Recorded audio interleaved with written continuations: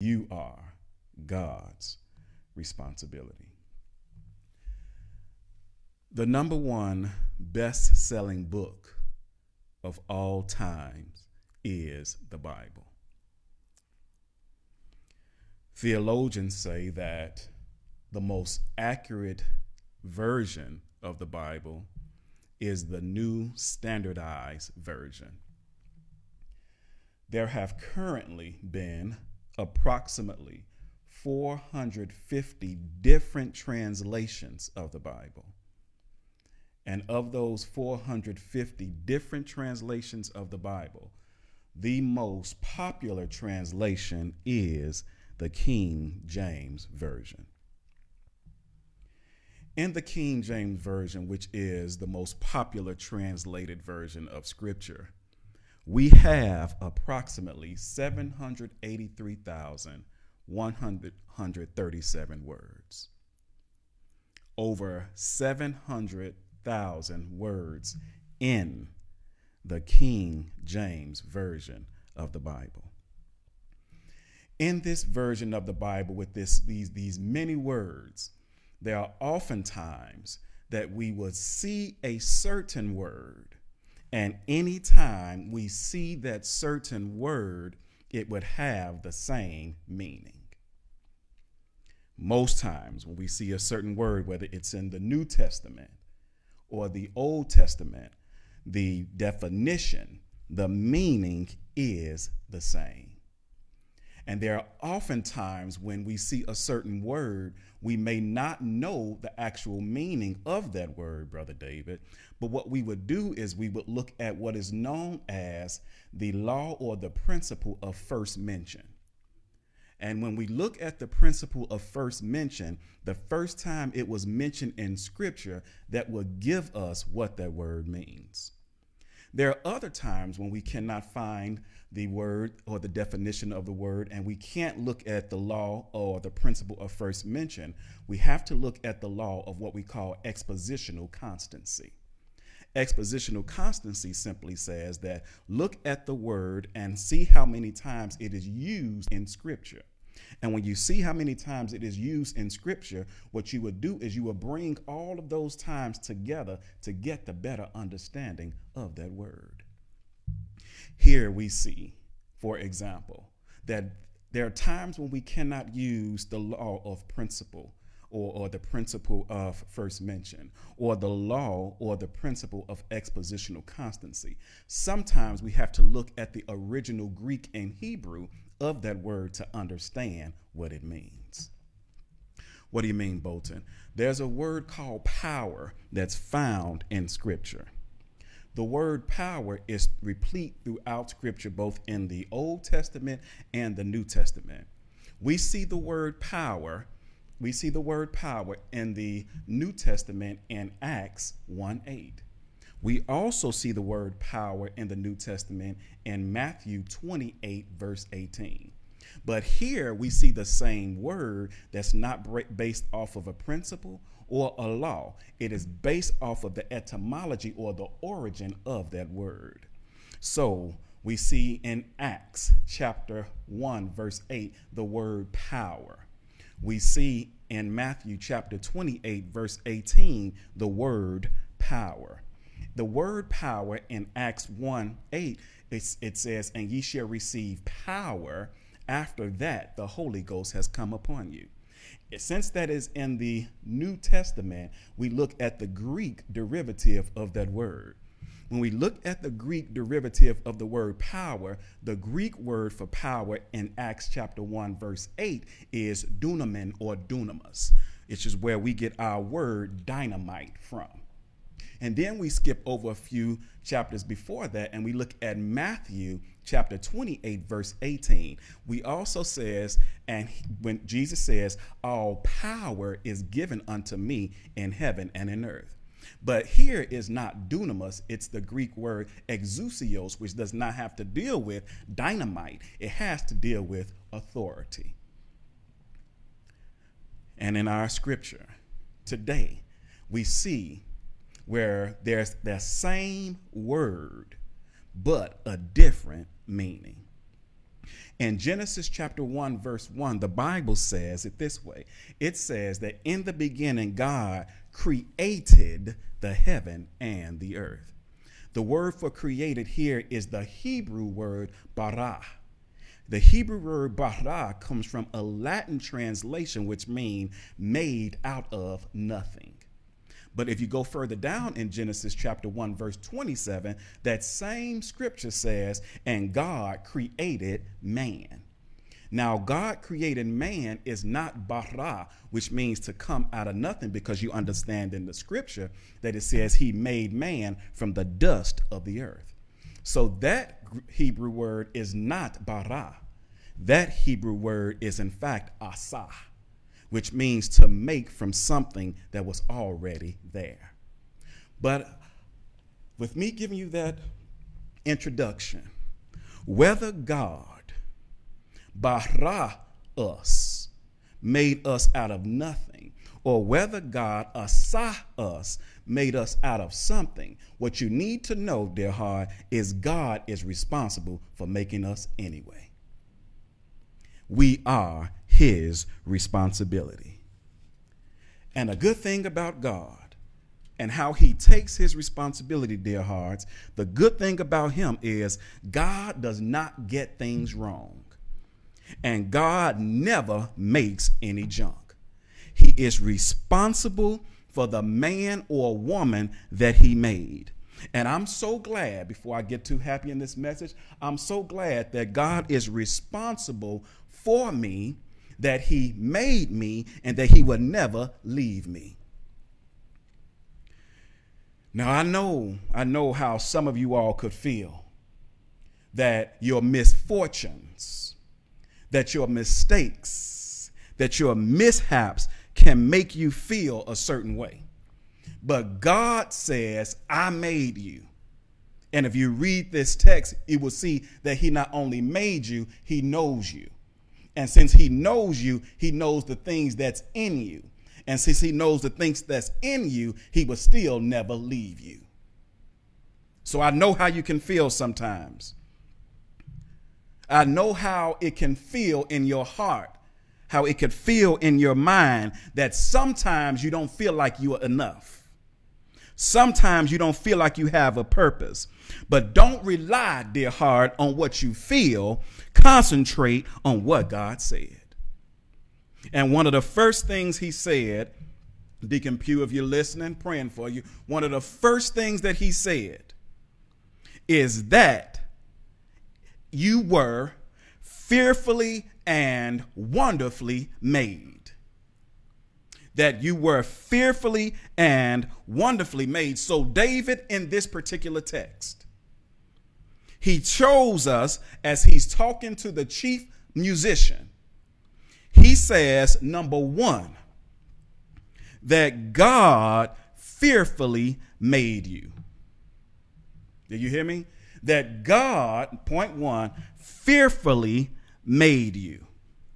Now, Pastor Hager, that word fearfully does not imply to be afraid of. Brother David, it's more to be in awe of. So when you think of the making of man, you sit back and say, whoever did this and did it so well, they outdone themselves. For verse 13 says it this way. Don't miss this. Verse 13 says, God specifically knit you together. God specifically knit you together. You with your dark self. God specifically knit you together. James with your short self. God specifically knit you together. You with your sensitive self. God specifically knit you together. And the thought of being fearfully and wonderfully or fearfully made like this ought to cause you to move. It ought to generate some type of response to know that even if people don't love you, even if folks don't like you, God, who's responsible for you, loves you just the way you are. But Max Lucado said he refuses to leave you that way because ultimately he wants you to be just like him. But the thought of it ought to move you. In fact, dear heart, God gave you a cardiovascular system that gives you the energy to move, a muscular system that gives you the ability to move, an endocrine system that gives you or triggers you to move, an immune system that helps you move, and a digestive system that'll make you move. So God didn't make you or create you to sit there and soak air. That's not why he created you. He didn't just design you, but through life's idiosyncrasies, through life's infelicities, through life's mistakes, what he designs, he develops. And he develops you into something that he wants you to become. And life has a way of teaching you who you ought to be. Because God who designed you is also the God who's developing you. And the God who develops you now desires you. But not only do he desire you, he wants you to desire him too. So Ephesians 2:10 says that we are God's workmanship. Hear me closely. God's responsibility, we are his workmanship. And he prepared us before the foundation of this world. We are God's workmanship. He calls us a good work. And he did this, dear hearts, before the foundation of the world. Listen to me close. If you don't get anything I say in the next 10 minutes, get this. Since God, Jeremiah says, before he formed you in the belly, he knew you. Hear me closely. Before you were a person, you were a purpose. And you had to come here because God put something in you to fulfill once you got here. So number one, God fearfully made us. But not only did God fearfully make us, number two, God wondrously shaped us. God wonderfully shaped us. Now, I know David in his penitential Psalm 51 says that we were shapen in iniquity. I know that's what he said. But understand the context, syntax, and in-text of that text.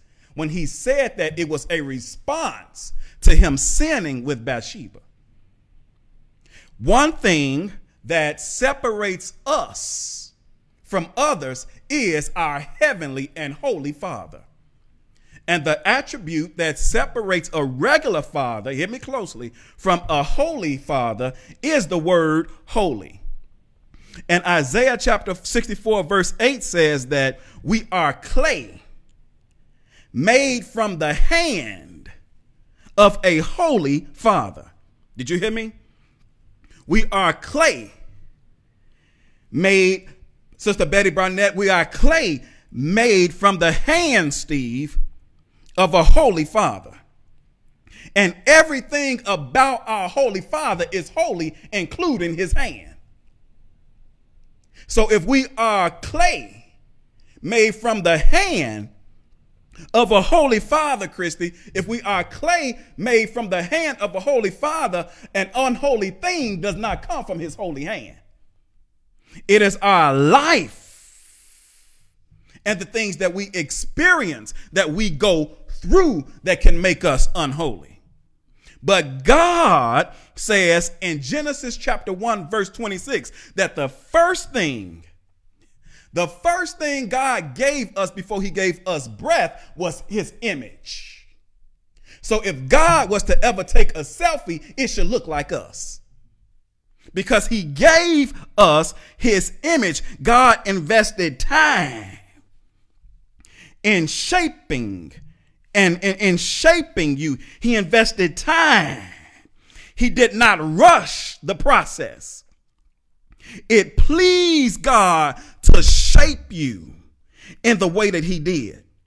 That's why that verse, when it says it forms, the word that comes alongside is he fashioned us. In fact, to the point that when God created or made the world, it was only one time that he used a certain statement. When he made the sea, he said, that's good.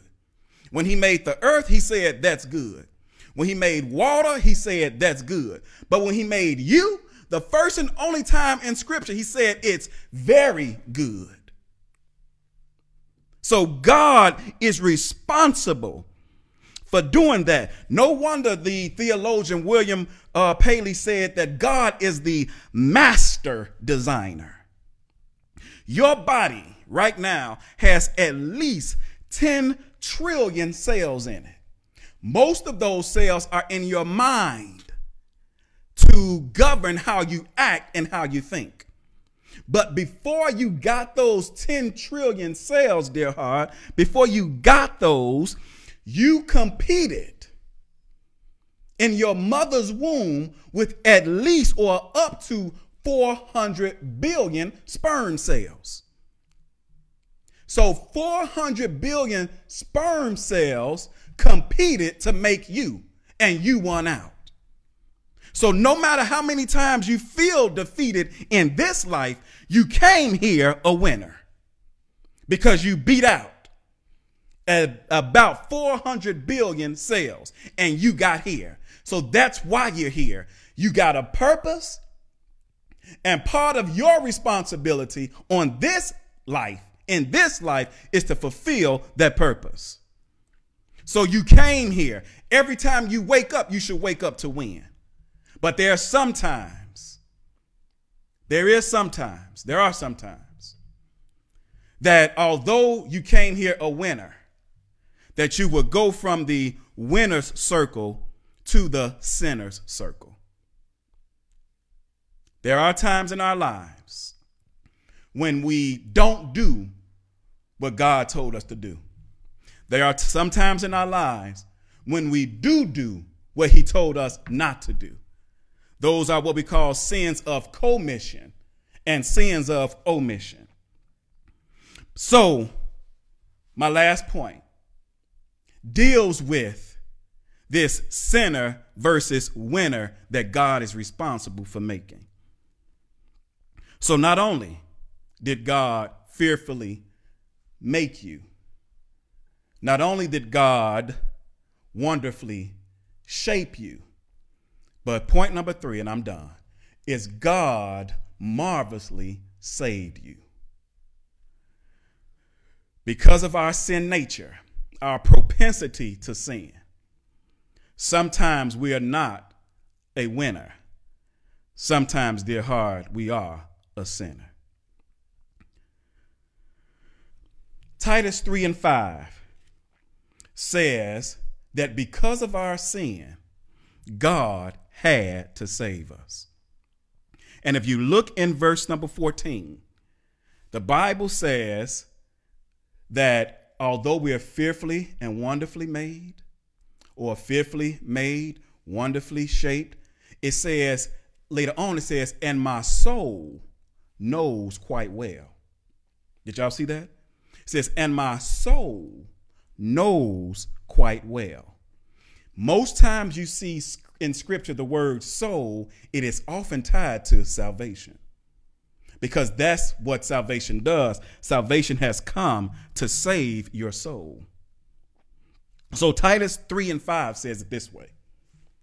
Titus 3:5 says that God, through Jesus, had to save us. He canceled a debt we could not pay to handle a debt he did not owe. He saved us. So the word says that my soul knoweth quite well. The word sinner is a word that is from the sport of archery. It is the Greek and Hebrew word hermatia or hermatio, which means to miss. So when these athletes were involved in archery and they would pull back the arrow and it would miss its intended target, they were called a sinner. But when they were pulled back and they would hit their intended target, they were known as a winner. Now, most of us, if you be honest about the truth, most of us can identify with sinning and winning. And our soul, the Bible says it this way: the soul that sins shall surely die. It says that the wages of sin is death, and there will never, ever be a reduction in those wages. But what happened since we missed the mark and death was the payment? The last part of that verse says what? My soul knows well of this awesome work in which you have done. That work that Jesus done, or that work that's being referred to, is salvation. So the Bible shows us that God has more salvation than we have sin. Now, I know, hold up. I know people are saying, well, Jesus did not come until the New Testament. So, Brother Bolton, why are you talking about him saving in the Old Testament? Well, I'm glad you asked. If God is responsible for making you, he's also responsible for saving you. And Revelation 13:8 says it this way: behold the Lamb of God who was slain before the foundation of the earth. Did y'all hear that? Behold the Lamb of God who was slain before the foundation of the earth. Now, I'm not saying that you existed before the foundation of the earth. He did. He didn't just get here. He been here before been here got here. And once been here leave here, he'll still be here. But he had to come here because he had already died for folks who would be here. A few years ago in 2015, and I'm done. In 2015, I was flying back and forth from Atlanta here, and I had become accustomed to a certain flight and a certain pilot on that flight. He had been flying way before I moved to Odessa. I think he had 30 years of flying experience. And since I had learned his flying techniques, there was one particular time we were flying from Dallas to Odessa. There was a guy behind me and a few in front of me, and the pilot told us before we got on the plane to expect some turbulence. And when he told us to expect the turbulence, because I had an experience with him, I was able to sit back in my seat and relax because he had been doing that all the time. Well, as we are getting to the air and they told us we were 35,000 feet in the air, the plane started dipping and curving and dipping and curving. And then the rain came. The gentleman that was in back of me said, "Oh my goodness, I think we're about to die. Oh my goodness, this is the end of our lives." But I sat there cool, calm, and collected because I had been on the plane with this pilot before. And so at the end of the flight, the idea came up. They looked at me and said, "Man, this guy was so calm during the flight. Why were you so calm during the flight?" I said, "Because this ain't the first time that this pilot got me to my destination safely."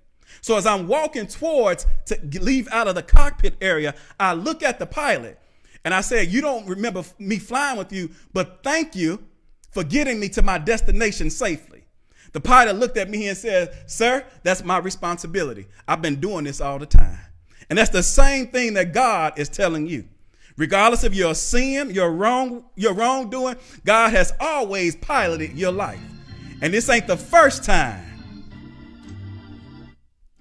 that he's going to get you, the person he's responsible for making, to your destination safely. So the scripture ends by saying, "I will praise you. I will praise you for your marvelous works." So the fact that you fearfully made me, the fact that you wonderfully shaped me, and then the fact that you marvelously saved me, that's your responsibility to me. But God, my responsibility to you is to praise you. And I ask you all today, as I'm done, what if God only gave you tomorrow, but you praised him and thanked him for today? what would your tomorrow look like? It's his responsibility to make you, shape you, and save you. But the root word of responsibility is respond. How are you going to respond to him? My time is up, and I appreciate yours.